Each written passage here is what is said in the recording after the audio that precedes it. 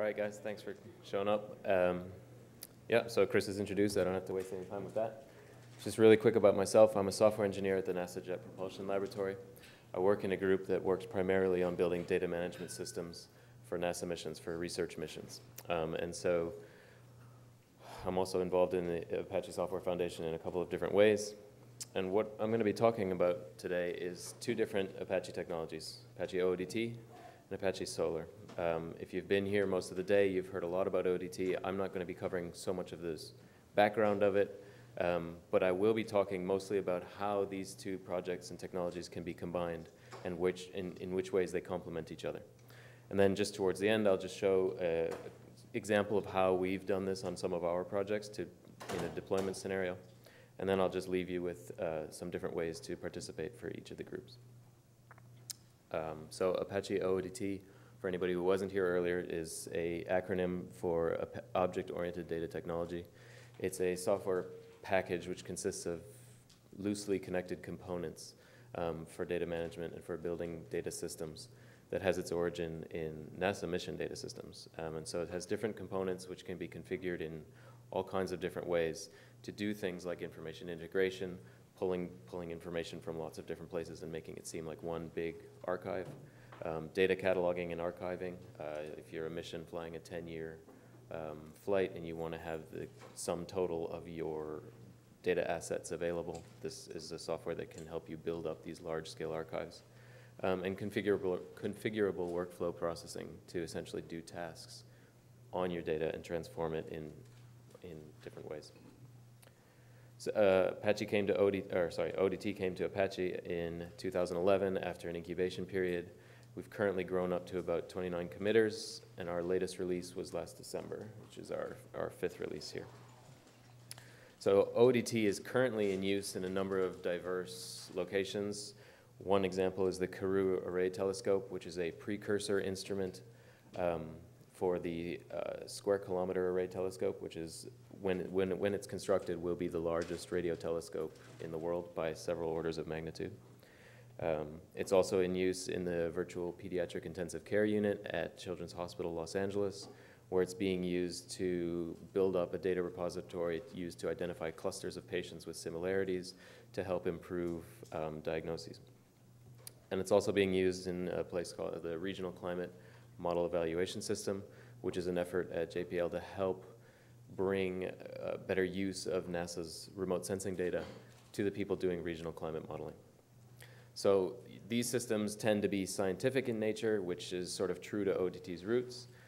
They share the fact that there's lots of data that needs to be processed. There's often a set of processing steps that are very well defined and algorithms. And so part of this is generating these archives of data. And the corollary to that is that search of these archives is ultimately important. Some of the strengths of OODT have been covered before, so I'll just go really quickly through this. But OODT is a framework, a component framework, but you are in no way obligated to use all of it. It can be taken piecemeal and inserted if you already have a pre-existing system that does workflow processing and you really just need some sort of file management tool.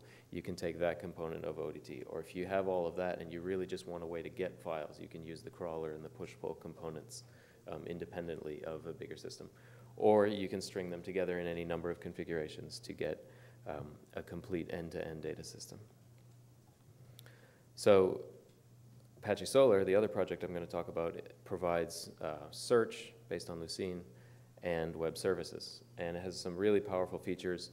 It's really excellent because it has these flexible formats and it's extremely configurable. It's in use in a large number of places, including through its integration with Drupal on the White House search. It does it powers the search for that. It powers the search for Netflix. And it's also in use in the NASA Planetary Data System. So why would we think about bringing these two technologies together?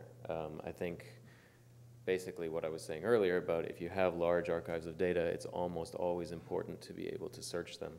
And OODT doesn't natively provide that capability, but Solr is excellent at that. Both of these projects are Java-based projects, so their code base, from a developer's perspective, would look familiar. And they both share the fact that they do most of their configuration through XML. So if we were to look at like a sample integration and take this with a grain of salt, this would be one high-level diagram of a standard data archive pipeline. If you're going all the way from the left, you've got the acquisition phase where you're doing some number of processing to get data from one or many upstream sources. You can use some OODT components, you can use existing processes, but the end result of that is that you've got the data in some sort of staging area. After that, it's generally a process of getting it from the staging area into an ingestion, which usually involves extracting metadata or information about the data so that you can basically create a metadata catalog that represents or allows somebody to understand what are the contents of your archive. And that metadata could be something as simple as like parsing the file name, or it could be something like using ApacheCon to understand the contents of the file and basically look at the metadata inside it. Or, as is often the case with us, we're using standard scientific file formats like netcdf and HDF5, which have very well-defined metadata standards. And so we have parsers that will read those and then extract the metadata that way. But the third step then is having obtained the data and having extracted the meta information from the file to build up this, both the metadata catalog and the data archive. And so OODT provides tools, namely the OODT file manager, to make this process very self-contained, as well as a number of flexible configurations for it, like how you want to lay the files out on disk, what type of backend you'd like to use for your metadata catalog. The default is Apache Lucene, but there have been implementations that have used a relational database, and there's other smaller experimental things which aren't part of the OODT themselves, but are sort of done by the projects that are using OODT. And then the last phase, let's just say, is distribution. Ultimately, you want to be able to get the products that you've archived out to people, and there are a couple of different OODT components that you can use to do the distribution. But what you don't see here is any ideal way to search these archives. And so this would be one example of a strategy for integrating OODT and Solr. At the point in which you are ingesting files from the staging area into the catalog, if you create a junction at that point and dump the metadata both into the OODT file manager and into the Solr catalog, at that point then you've got you're able to leverage Solr's native capability for doing really advanced search, faceting, dynamically collecting and searching and querying on different metadata keys. All of that stuff becomes available to you. And if you happen to include the file manager's product URL in your Solr metadata, then you almost create a loop in the sense that somebody who does a query for Solr will get the raw URL to be able to pull the product from OODT. So this is one way that you can integrate. So when I say products, I know I've been saying this, that you can think of it generally as a one-to-one mapping between files. OODT doesn't require that. There are plenty of instances in which OODT product is actually a directory of files. But in general, we think of one product as one file. Each one of these has a globally unique ID, but OODT also has the concept of a higher level collection of files. And so when I was talking about metadata, OODT has a very simple metadata model which informs and is shared by all of the OODT components. And in fact, it's used as a sort of way to persist state across the OODT components as data passes through the system. It's just key val, or in some cases key multi-val. And there's generally two types of metadata. There's system metadata, which is stuff that is appended to the record of the file as it traverses through OODT components. Relationships between data, we were talking, Chris mentioned the PCS components. They have this ability to track provenance. And so as a file is generated by a workflow step, the inputs to that step are recorded and the outputs to that step are recorded in the metadata for that file so that you can literally trace all the way back up the pedigree tree through the workflow steps. What was used to generate this file and what is this file used in generating? So that type of thing is system metadata. User metadata, on the other hand, is something that is specified by the person building the data system, and it's what we call a policy. And it can be at the level of the product itself, which is metadata that would change on a per file basis. You could think of a file name as being product metadata, or product type metadata, which is stuff that wouldn't change across all of the files in that particular collection. Something like that would be maybe the file type, for example. And again, it's just used to extract information and get associated with individual products as they're ingested. So I can show you just briefly what that looks like. I was saying earlier that OODT represents its configuration in XML, and so what you're looking at here is an XML file that basically represents part of the OODT policy. If you define a product type, you're basically providing just a little bit of information to the OODT file manager. The product type metadata, that metadata common to all files, is specified as a set of key vals. You also specify the way in which you expect to extract metadata from the file. So you have the OODT has the concept of a met extractor, and you can provide both the class that you'd like to use to do the extraction and any real configuration to that thing at that point. So that's a basic idea of how to define a product type or a collection of products.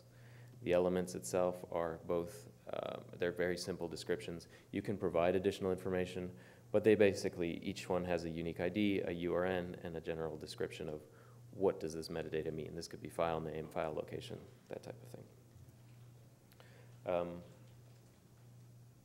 So that's OODT's idea of metadata.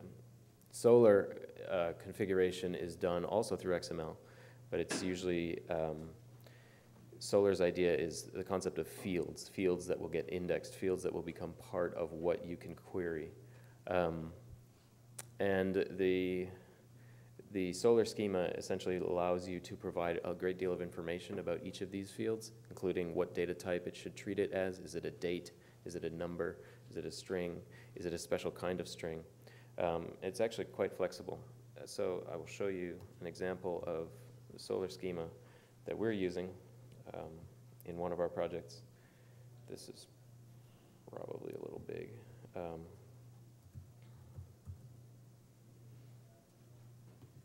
So this actually is the Solr schema for the project that was described in the previous talk, the LabCAS project. And you'll notice that each of these field definitions has a name, a type, whether or not that thing should be indexed, whether or not the data should be stored, and if it's single or multi-valued. There's additional tricks that you can do, which the Solr documentation is actually pretty excellent at for describing. But in general, you must declare upfront everything that you'd like to be able to query on later. This is the way that you express that.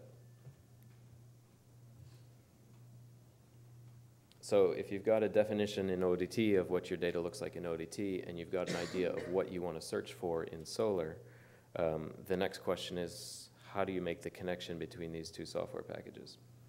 So OODT introduced this thing called the Solr indexer tool, and it's a piece of the file manager component, and it is a software that basically takes the OODT metadata definitions and the Solr schema and allows you to dump the contents of your OODT metadata catalog into Solr so that it can then be queried. And it's important to note, perhaps, that we're only talking about metadata. The transfer of information from OODT to Solr is not the data of the file, but just the information about the contents of your archive. So that's the class path if you were interested in digging into the OODT source code to where you will find the Solr indexer. It became available in 2004. Got a lot more use sort of towards the end of last year and has had a couple of improvements. So if you're going to check it out, I recommend using at least the version released in 2005 and preferably the trunk at the moment. And it offers several different modes of operation for getting data between OODT and Solr. If you were to run this from the command line, it'd give you a set of options. I'm going to go through some of the more common ones because this is just an example of what you'd get if you ran it with no options. So one thing that is common is, okay, so I've got an OODT file manager, lots and lots of products, lots of different product types. I'd like to take all of the products from one type and put them into Solr so that I can query against them and find out what I have. This is the Java command you might run from the command line. And you can see it's got several points. You specify a configuration for the indexer tool, the path to the OODT file manager jars. And then in this case, we're going to just use -- all because we'd like to get all of the products that are in the file manager into Solr, and then simply providing both URLs to each service. It will then go ahead and do the ingestion. If instead you wanted to get just the products from a specific product type, you would change all to specify that specific product type. Each product type in its metadata has a URN which uniquely defines it, and specifying it here will cause the tool to only pay attention to files that or products that belong to that product type. If you wanted to ingest a single product by its unique product ID, that's also supported. Optionally, it is also possible to tell the tool to drop any prior existing records for that tool before doing the index. So sometimes you don't want that. Sometimes you want records to append, but if you want to keep at most one per product, using the delete flag is important. So these two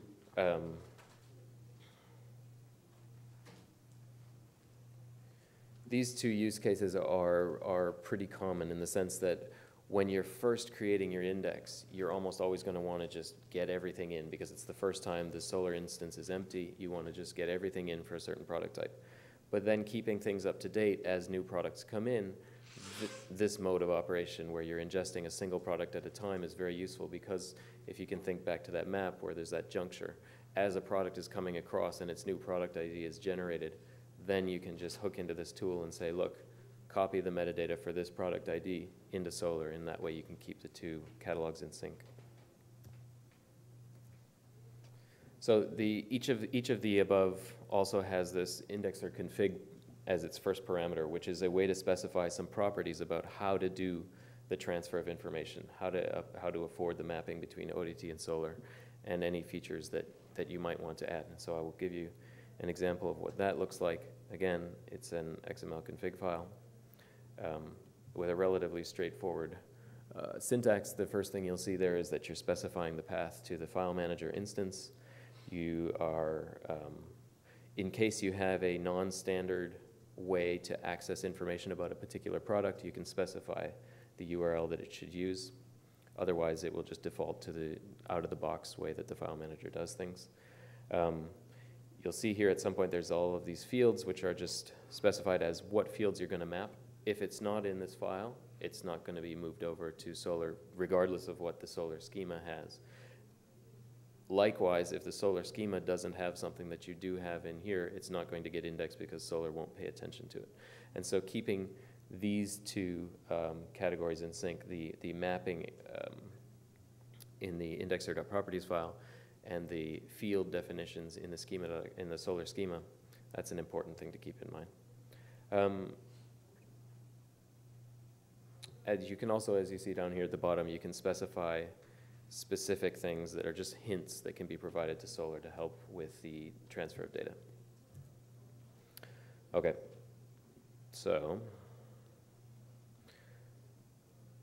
now we've got a sense of all of the basic parts. Let's look at the use case. So what I was talking about earlier is really sort of use case one, right, which is building a searchable data archive. And most NASA missions tend to be this sort of thing where every day some instrument out there is collecting information, and that information needs to be serially added to the archive. And once it's archived, it becomes part of the permanent collection. And there's almost never, in fact, it's almost enforced that nothing should ever change or perturb that because it's part of the official record. So it tends to be a one direction. Products and metadata aren't mutable, but at the same time, we still want to give end users downstream the ability to understand what has been collected. And so that, again, is really this diagram where data comes in from the instrument or the platform or the satellite or whatever it is and makes its way to the metadata catalog. And then for distribution purposes, we can put a Solr catalog on top of it. And this is, the NASA Planetary Data System is more or less operated in this manner. But there's a second use case, which is, in some cases, you want to be able to interactively edit the metadata that was captured. So what about the case in which data came in at one point and a certain amount was known about it at that point, but more becomes known or there's more input that pertains to the information, and you want to be able to capture that and get it back in. And so your architecture diagram would look a little bit like this, and we can add another OODT service to the picture here. And the OODT provides a curator service, which is you can think of it as a web application, but it's really two distinct components, really. It's a set of Java, JAX-RS web services on the back end, and then a really thin HTML JavaScript front end. And so there are people that take the curator as just a unit and use the front end and the back end. And there are also projects that will just install the web app and then take advantage only of the RESTful endpoints. But what you can do with this is the curator allows for the selective editing of existing metadata. And basically you can make changes to metadata in files that are already cataloged in the file manager component. And those changes will be persisted back into the metadata catalog. There's an issue with this picture, obviously, if you're using Solr for search. This scenario doesn't provide for also updating the Solr catalog. And so as soon as you start making changes to the catalog, they're not immediately available in Solr for the people that are doing searches. So there's a couple of options that we've taken into account for how to solve this. You can either take it upon yourself to modify the OODT curator services, and I'll go through a couple of ways to do that. Or you can treat the OODT curator as a black box, right, and sort of write services at a higher level that use, sort of as I was describing earlier, invoke the curator services to do the curator update, to do the file manager update, and roll your own to keep the Solr catalog in check as well. If you're going to go down the route of modifying the curator services, as I mentioned, these are written in the JAX-RS, which is the Java RESTful Services framework. And it's a really flexible framework, and it uses, for those of you not familiar with it, it uses the concept of annotations above code blocks to help specify things like what route, what URL should map to this particular functionality, and how the segments of that route should be interpreted as parameters to a function. The curator services, essentially, if you're going to dig into the OODT trunk and you started at the trunk, that's the path you would use to get in down to the service layer. And on the second bullet there, the curator URL, if you make post and get requests to /services metadata update, you have the ability to basically invoke these things either through the command line or through user interfaces, web-based interfaces that you write that then target that. So there's the concept of a servlet filter in Java, right, which intercepts both an incoming and outgoing request and response. And JAX-RS has its own version of this, which is called a response handler. And so one way to modify the curator services without changing actual curator code is to write your own response handler that then intercepts the response to the metadata update. And the content of your response handler could be just take whatever came in as a response and send it to Solr as a Solr document. So that's sort of what this picture looks like, right? I mean, you've actually changed the curator REST services. While you haven't changed the code itself, you've changed the functionality by implementing a filter in front of the response to one thing, which essentially creates a diversion to Solr and helps to keep the two catalogs in sync. And as an example of where we've used this at JPL, a project that I'm involved in involves capturing on a nightly basis radio astronomy observations from the VLBA instrument, the Very Large Baseline Array instrument. And they're searching for these fast transient, which is sort of millisecond bursts of radio frequency from far out in the galaxy. And they use a set of AI algorithms to identify likely candidates because the data is tremendous, and they're just interested in performing human review on things that are most likely interesting radio frequency events as opposed to people using their garage door opener. But when a reviewer, the science team reviews these things on a nightly basis, and when the reviewer is given an option, the ability to tag a particular event, they will look at this, and they're really good, so they would sort of say within a second or two, that's RFI, I don't need that, or that's potentially interesting, or whatever. We give them the ability to tag each of these events as being potentially interesting. Well, behind the scenes, and this will get described in a talk tomorrow, actually, in a lot of detail, this particular system. But behind the scenes, from a high level, what's happening is we've got basically that pipeline diagram that I was showing you, where data is coming in, it's being archived, the metadata is being extracted, a catalog is being built, and Solr is being populated so that we can search. But the editing portion of this is, after all of that has happened, reviewers come in and they say, they essentially assign a quality rating to some of this stuff, and that needs to be associated with the upstream or with the original information. And so they tag something, and we have to persist that back to the metadata for that particular product. So in this project, we've taken the example of modifying the curator REST code to do that sync up.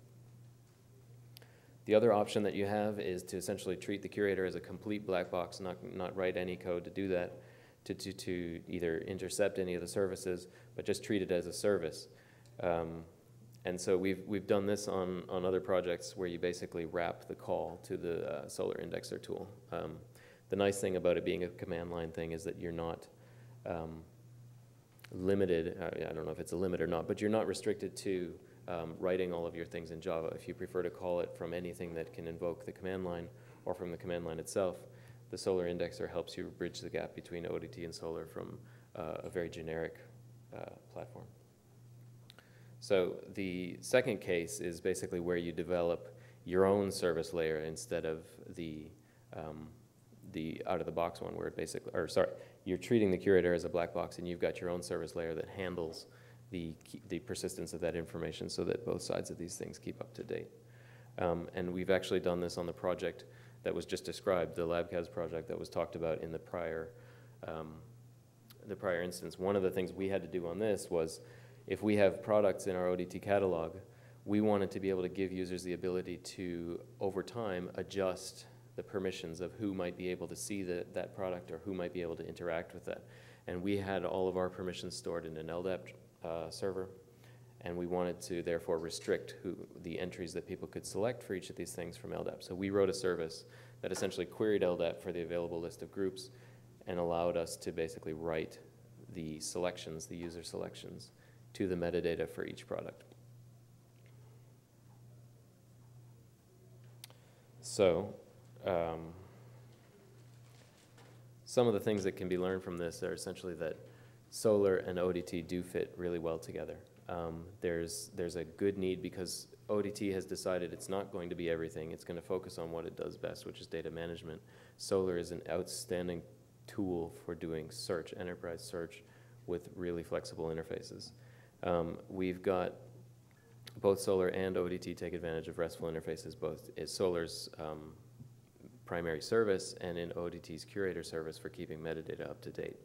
But really, the flexibility of the tools means that how you combine them, the strategies that you use, the two that I discussed today, or any number of other ones, really depends on what you're trying to get out of it, how comfortable you are with the code bases, and what type of performance you're looking for.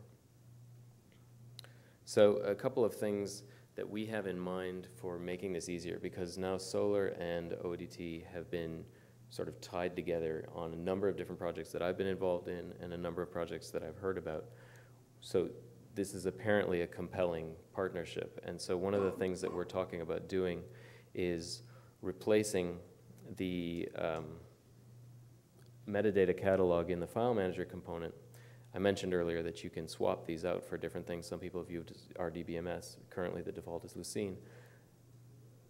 One of the next step plans is potentially to develop a Solr-based catalog so that we can just sort of integrate some of this and remove some of the moving parts. The good side of that, right, the pro for that would be that there is fewer moving parts. There's less that you'd have to construct.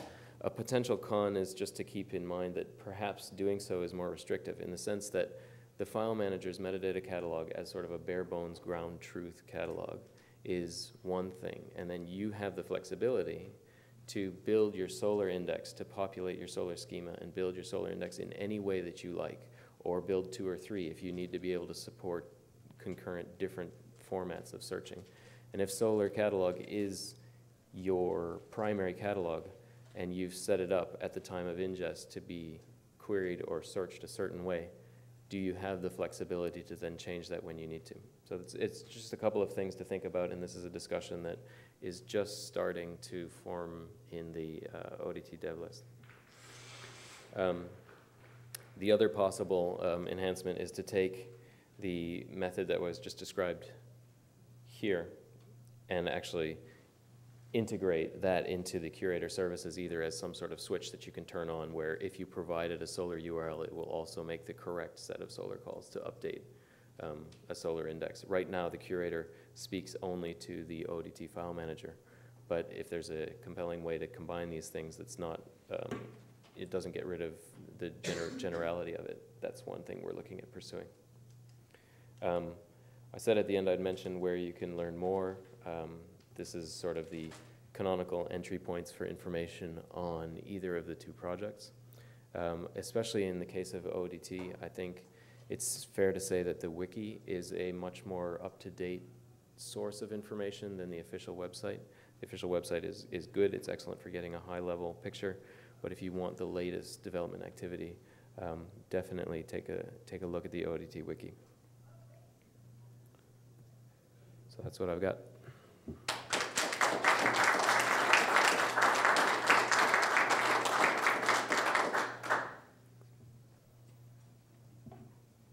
Any questions for Andrew?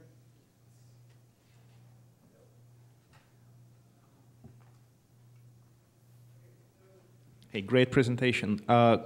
What size of index and data are you dealing with? Great question.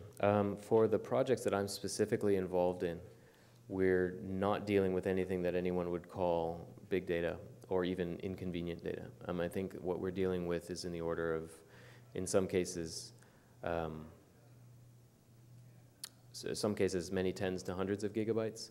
But the radio astronomy one, it really depends. As far as what I'm indexing in Solr, it's very small. But the upstream, of course, that's just a small representation of a much larger thing. And so the full-scale data there is in the many tens to hundreds of terabytes. But the index and the information that comes across on a nightly basis is the extract, the information, the meta-information. And so that's only about 100 megabytes or so a night. And then we index that information.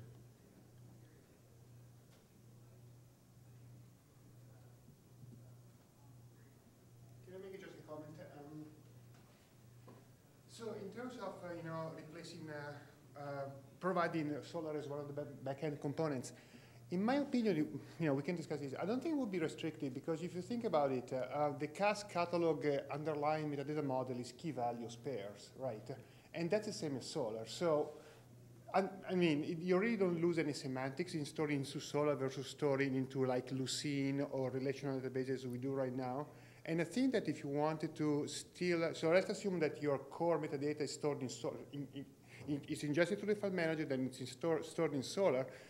You can still do anything you want with the metadata just as if it was in the current CAS catalog. I mean, I think you can just maybe have multiple Solr instances or maybe modify whatever you can do right now. I think you would still be able to do it if you store it in Solr. No, that's a great point, Luca. So. Yeah, and I think you're right. What I was trying to say wasn't. What I was trying to say was that I think you need to be careful with the decisions you make because Solr gives you a bit extra flexibility. So you're right that OODT is just key val. But Solr gives you the ability to specify a lot of information about those vals in the sense that you can say that they're dates or you can say that they're things and you can copy vals, you can copy fields to other fields to create better search categories. If you want to search on someone's name, age, and place of birth, you can copy the name, age, and place of birth into another field. And those decisions are generally made once at the time. And actually, that's a good point because if you think about it, in CAS, everything is a string. Right. In Solr, you need to define the type, so we would need to take that into account. That's all I meant. I didn't mean that it's restrictive. I think right. Perhaps I should have better said that you have to be more aware of what the possibilities are. Yeah. Quick comment on that, which is OODT 147. Luca, you can work on that. It's to make what you just said not true, which is to make the file manager type aware. Thanks.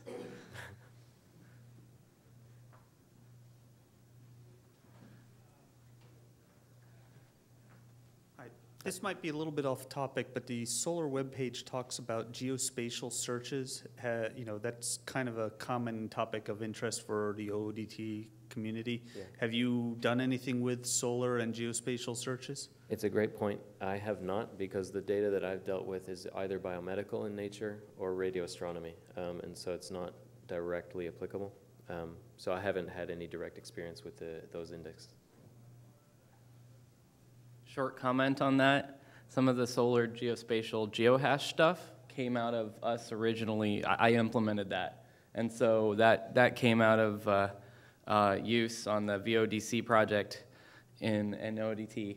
And so, but the best way that I would recommend to do those types of things now, and we were talking about this sort of earlier, but is thinking about ways to dump the data out of OODT into things like GeoServer, which supports WMS and a lot of those things, and using things like GDAL to dump that data, or Apache Sys, Spatial Information Systems, which is a project that today is a Java implementation of a quad tree and supports point radius and bounding box level searches, and is growing to support things like polygonal and to be like a generic spatial library for that.